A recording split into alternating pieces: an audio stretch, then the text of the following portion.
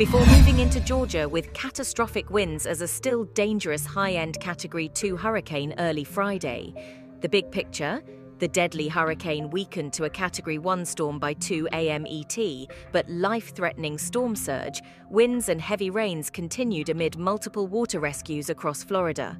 There's been at least one storm-related death in the state and 2 others in Georgia since the strongest storm ever recorded in the Big Bend coast struck threat level.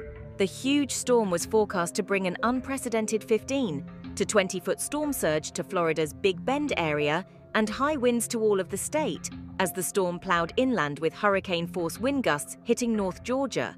Hurricane warnings were in effect for parts of metro Atlanta. The National Weather Service called the maximum storm surge forecast for the Big Bend region catastrophic and unsurvivable. The surge has already begun along the west coast of the state. Flooding rains were affecting the southern Appalachians, with rainfall totals around 15 inches expected in western North Carolina. Such rainfall amounts will cause landslides and historic flooding. Tampa Bay was forecast to see one of its most severe storm surge events on record, with up to 8 feet of surge. The Atlanta metro area faced one of its most significant encounters with a hurricane or tropical storm on record, with hurricane-force wind gusts anticipated.